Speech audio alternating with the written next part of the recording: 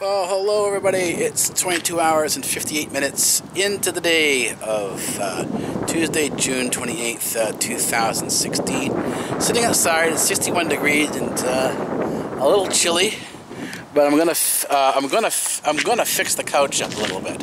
As you can see, there's the blue tarp on here, and well, it works well for covering the rain. Now I have a problem getting it off and then reattaching it again. So I'm going to do some repair work, and the repair work is going to include, you see where the white tape is? I'm going to cut it right at the point where it is here like this. This will create the white part over here and a white part on the couch, which will eventually be covered up with black tape as well. So, and what will happen is that I'll attach strings to either end, and again duct taping them on to there, and you'll see how it works. And what will happen, I'll be able to untie it, fold it back just about here, and that will form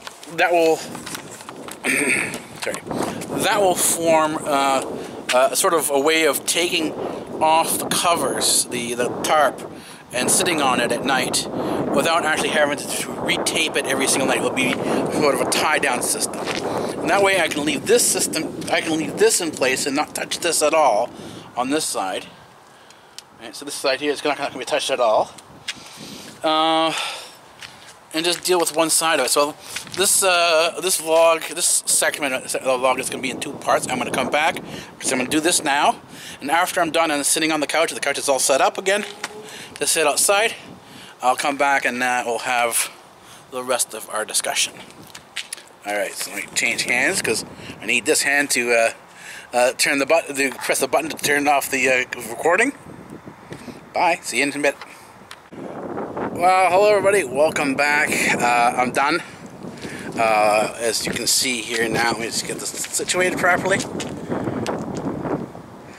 You can see the red on the couch. That everything is more or less set up and ready to go, so I'm going to sit down and start relaxing. I got my pill out here. This is the Bluetooth pill. This isn't here, it's all black, so good luck seeing it. It does a good job, actually. I was surprised it was rather loud. In terms of, I ended up walking up to the front and scouting a location to film, not film, but I take videos of the clouds and try to match the dynamics of the cloud, do a little bit of atmospheric physics, and match it up to what I see on the satellites, and go from there to sort of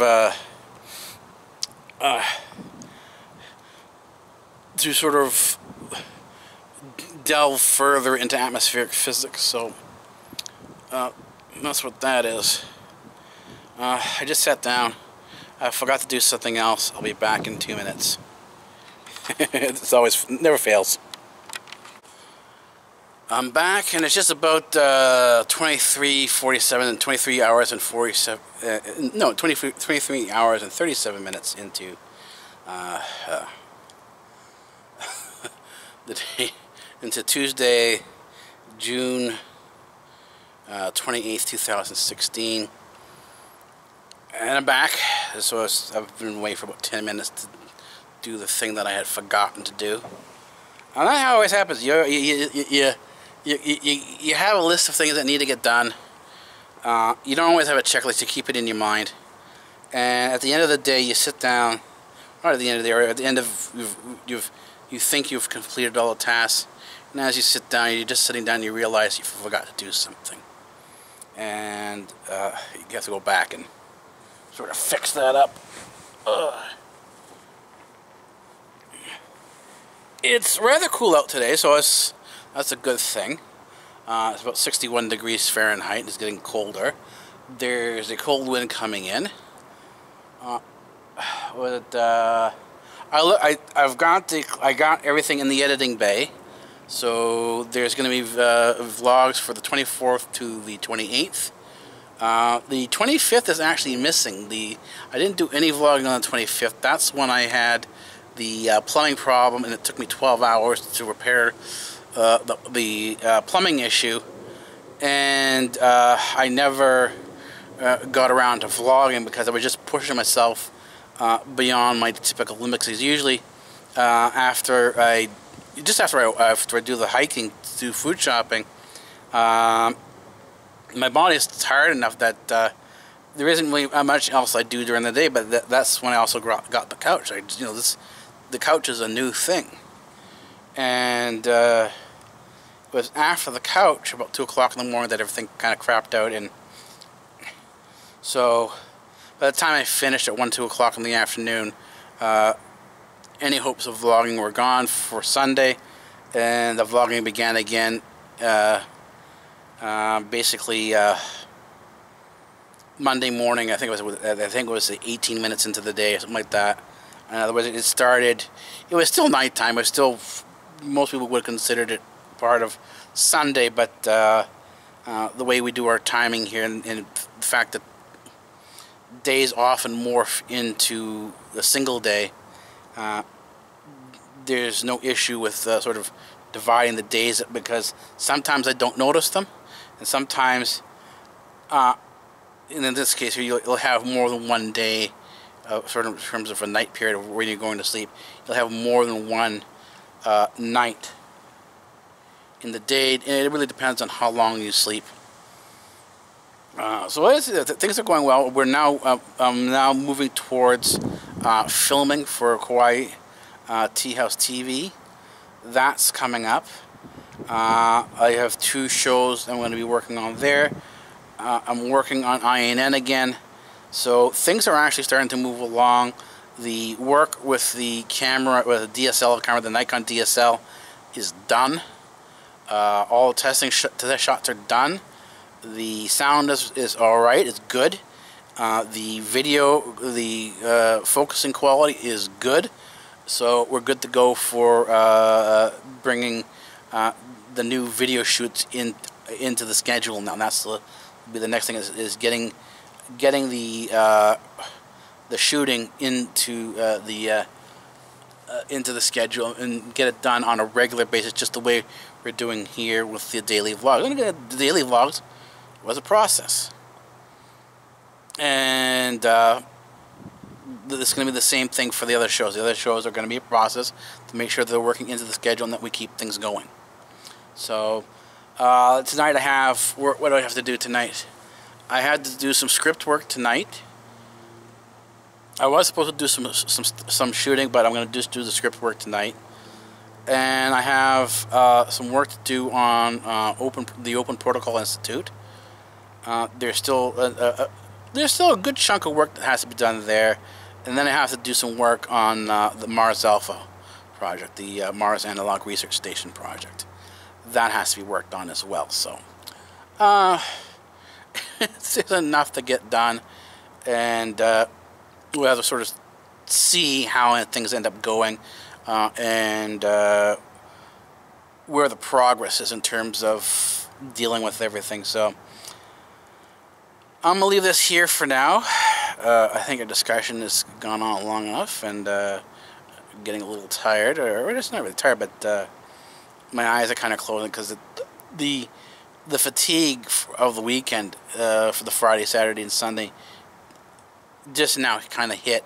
And that's happened. It takes a while once your body starts relaxing for the full fatigue, for the adrenaline to fully knock off.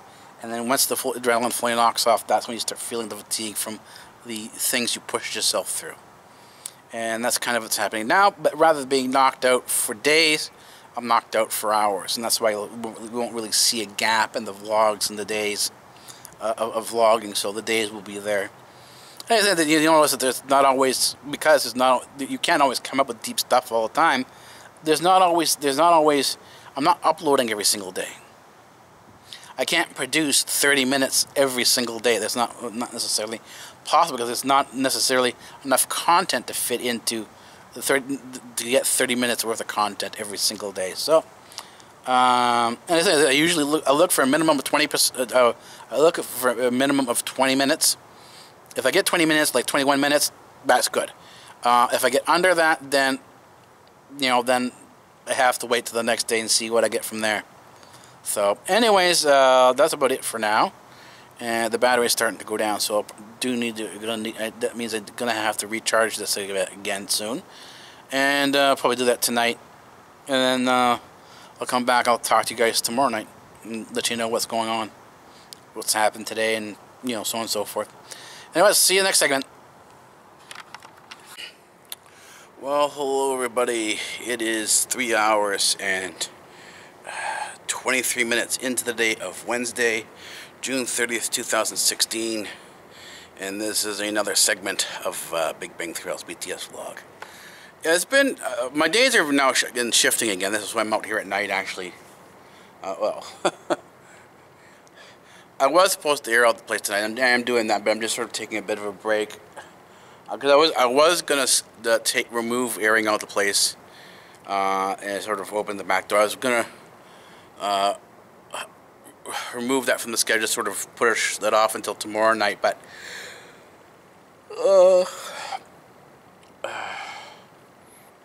I decided it would be better to do that now, just to spend an hour out here, a short hour, and rather than sort of waiting till tomorrow night. Anyways, back to our discussion. I was titled today.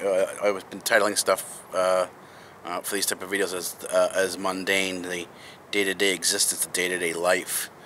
That's not very interesting in many ways, but if you consider a Mars analog research station, you consider something called the advanced concepts of going into space, particularly for prolonged periods, and sort of colonizing space. One has to go back to the mundane, in addition to the sort of the extensive research, because while you're doing this sort of the important research, the important aspects of going into the what you can call the esoteric,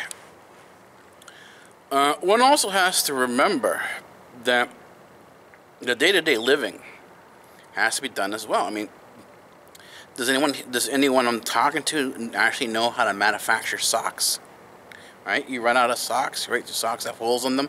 Our typical thing is, as soon as our socks run out, or we want something, better type of sock, we go and buy another package. You go to the store, you buy a package of socks, and away you go. Right? It's simple.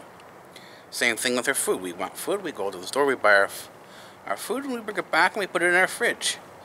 But what happens when you're doing pioneering work? You're out in an area that doesn't have all these different things. Well, it'd be a simple thing to do if you're maybe an hour outside the city, because it's an hour drive back in. You can go in once a week and to a city, pick up what you need and go back out again. But what happens when you're 6 months to a year away from any of the manufacturing facility, any resupply depot? Well, that's when you start to have to think about supplying yourself. I mean, the Hudson's Bay, this is a bizarre thing, is the Hudson's Bay, because I'm up in Canada. You look at the history of Hudson's Bay, and they were out in the middle of the wilderness, setting up trading posts, bringing certain necessities in much of the same way that if you were thinking about colonizing space, you'd have to do the exact same thing. You'd have to set out these outposts, and these outposts would provide a supply route to further out into space. And the thing is, right now, the way we're set up, we do not have supply depots set up in space at all. Our closest supply depot is Earth. We can't even properly view the ISS, the International Space Station, as a supply depot. It doesn't supply that. It needs to be supplied, and it cannot supply a mission to Mars right now, or a mission even to the moon. Let's say you wanted to go from Earth to the space station to the moon, right? Over a prolonged period. Can't do that with ISS right now. It's not designed to function that way. It itself is very much dependent on what's going on down the ground now in the Baikonur. It was NASA, but now it's primarily the Russian space station. And if you look at the history of ISS, the International Space Station, although you have a lot of bravado coming out of NASA, the program is primarily the old Soviet program. It's basically Russia is handling everything right now. So we are significantly far out from voyages in space, of the sort of that Magellan did. So there is a need for an analog. There is a need to go back and study these things again. And this is what I did partially as I was setting my work up and my offices. I began to realize that these were my ships. These were my Magellan. This was my StarShip Enterprise. And that if you were on the StarShip Enterprise, for those who are Trekkie fans, that you'd have to clean the carpets. You have nice carpeting. Everything's carpet on the space station. Well, you're going to have to vacuum it. You're going to have to clean it. There's going to be dust. There's going to be human waste. There's laundry. You'd have to do laundry.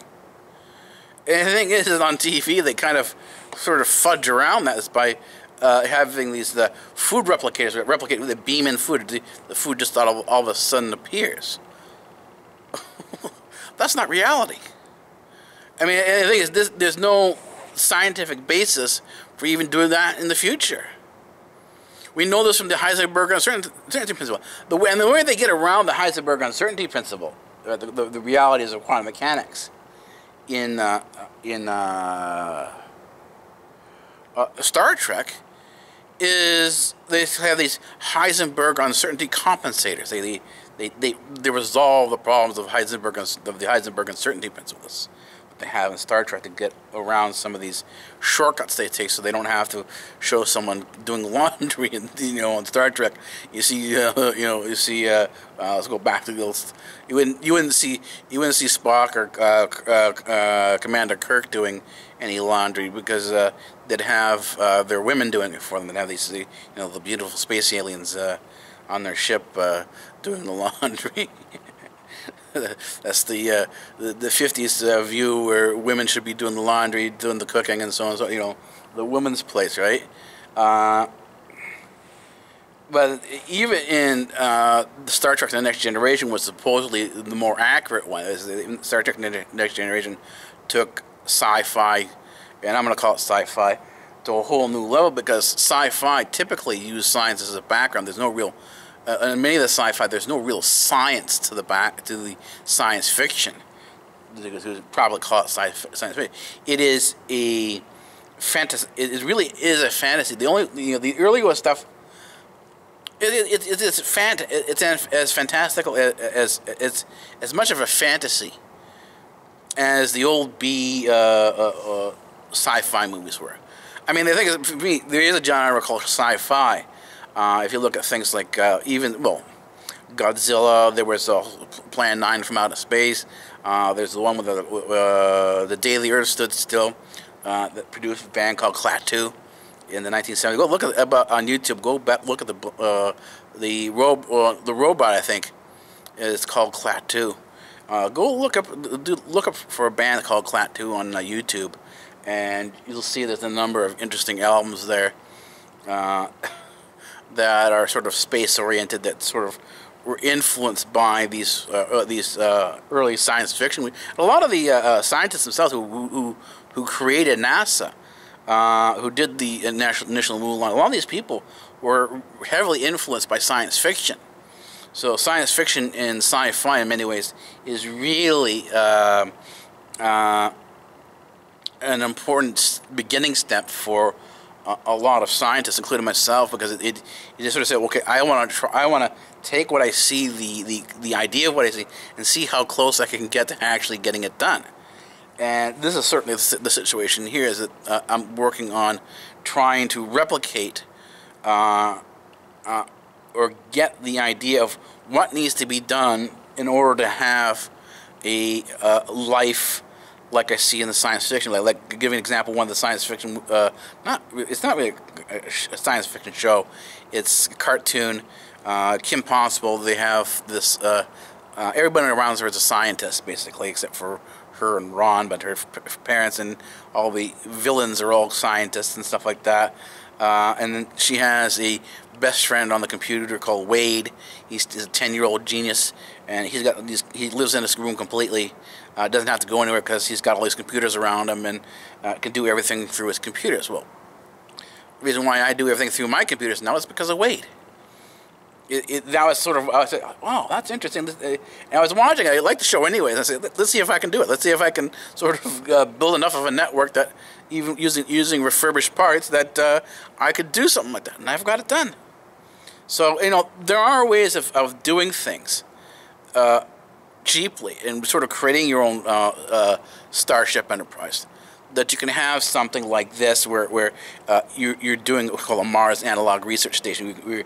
You're trying to develop an analog that's something that's comparable to what you would see in a science fiction movie or a science fiction show. Anyways, I'm going to leave this here for now. I think this is going to be enough for another episode. So probably see you in the next episode. All right, take it easy.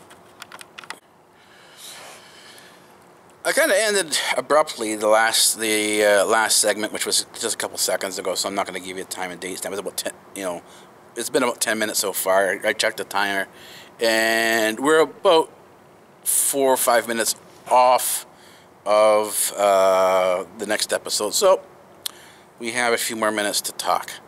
So where were we talking about? Yeah, so I've got my my spaceship here. This is my StarShip Enterprise, and as I've been working on my StarShip Enterprise, doing the science, I realized that you also need to have some playtime. And as I was coming up and doing my research, I realized what I wanted to play at was the nerdy type of stuff. I still like my cartoons and stuff like that. I like the anime, but I tended not to be more on the guy side of things in terms of anime and cartoons, but more on the girl side of things. And they have things. They do things like cooking. They do a lot of artwork. There's a lot of extra stuff that they do. The very sort of a creative environment that sort of lend itself to me. So even though I'm taking a break, I'm still working with my mind. I'm still creating. I'm still developing. I'm still pushing the boundaries of my limits. Because if I went back to the guy stuff, which I did as a kid, there wouldn't be much that was new. It was always going to be the same type of stuff with basically your G.I. Joe. It's always about fighting. It's always about the masculine stuff, which we would classify as masculine anyways. And from what I looked at and from what I've experienced in my initial sort of look into things, this was including the creation of a role-playing character, right? Like the geeks do this thing called RPG, a role-playing game where you take a character, you develop a character, and you play that role. Ironically enough, when I was doing my searches for books and everything, I went down and I found a number of old books. Particularly, these are Victorian era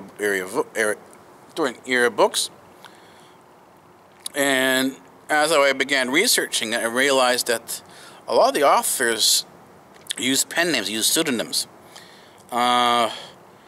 Instead of writing as themselves, they wrote their books as a character. And this way allowed them to stay in society as they normally would be, but not be recognized as authors. And they could take the stories that they see around. They can observe people. They could be a people watcher and take these stories and turn them into novels. And so a lot of the earlier books have a lot of personal experience in them. So you can go back and read a book, let's say like Jane Eyre or something from Jane Austen. Jane Eyre as a book, as a story. Go back, take a look at everything, and ask yourself, okay, who is this person? What was their experience like? Because they are writing from experience. There's an experience behind this. The same thing with a role-playing game. The role-playing game has this sort of thing where you have to go out and do research. This is why it's a geek thing. You have to research the role that you're playing. If you're playing someone from the Dark Ages in Middle Earth, this is what's called the Hobbit, Lord of the Rings type of thing. You're looking at basically England 800s. If you're doing vampires, most of the vampire stuff comes from about 1800s. Bram Stoker. You'd look into that type of stuff. In other words, you'd look into your character, you do the research for the character, and then you develop your character on out. So I began doing that. I think it was 2005, 2006, that time frame there. And I created a character, lived online as the character, and I decided, because I've always a guy, I decided let's go online and live as a girl. And as I was developing the character, what I decided to do is I decided to live that character, rather than as being a fictional character, but take the things I felt, the way I felt, and really put them into the character. So the character, if you met the character online, you'd meet my personality. In other words, my personality does not necessarily meet my body. And I took these personalities, brought them out, and developed them into a character. And this was sort of what led into developing the Kawaii Tea House a decade later. This is the type of thing that I found that was interesting. And I said, you need to have this sort of geek experience. If you're going to do the heavy work, you need the geek side of things. You need the fun side of things, because you can't always be strictly in a work mode. You have to have these times off. You have to find a way to sort of back off and go, okay, this is my vacation period. This is how I'm going to relax. This is how I'm going to sort of exist with things. Because if you don't do that, what ends up happening, this is what we see a lot with the astronauts. This is what we saw with the Biosphere 2 in Arizona. We saw the people go crazy. You wonder why you have a love triangle with astronauts driving across the country in a diaper to kill somebody else, who was involved in that love triangle. So this is the reality of what goes on. And that doesn't necessarily pop up in the news, but this is the reality of what happens within the space program, within these programs that sort of isolate people into these sort of capsules and say, okay, let's see how well you can live. And well, they don't. And that's because the environment is so sterile that there's no life to it, and it really affects the human mind. The human mind has to have, I guess, what you call feminine comforts. I mean, guys, we take care of this stuff. We sort of take some of this stuff for granted, but the stuff that women did in the early pioneering days, in terms of taking carrying the house, designing the house, developing the house, the clothing, this color, all these different things, they're needed. It really affects the mind when they're not there. And this is a large chunk of the problem when you're talking about the space station, you're talking about going on a trip to Mars, colonizing Mars. You're going to need a lot of the sort of the things we take for granted, the things that we consider to be mundane, are going to be necessities. These are the tiny cracks, these are the insignificant points that cause catastrophic failure later on down the road. And if we don't take care of them now, or sort of begin to understand them, later on, it's going to be much worse. So, anyway, that's kind of the way I'm approaching these things. And this is sort of, I will talk more about this, but now we're going over time. So, that's it for this episode. I will see you in the next episode of Big Bang Theory, the first segment anyways. All right, see you then.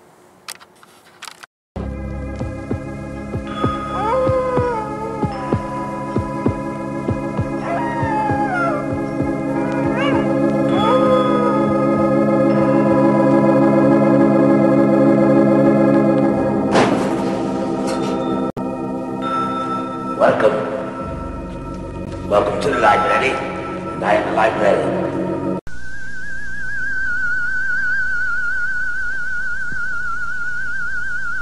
I am the professor.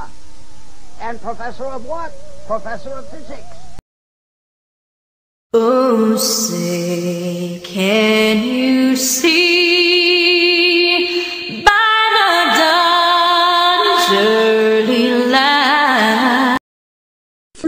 speech rules here at Democratic Earth.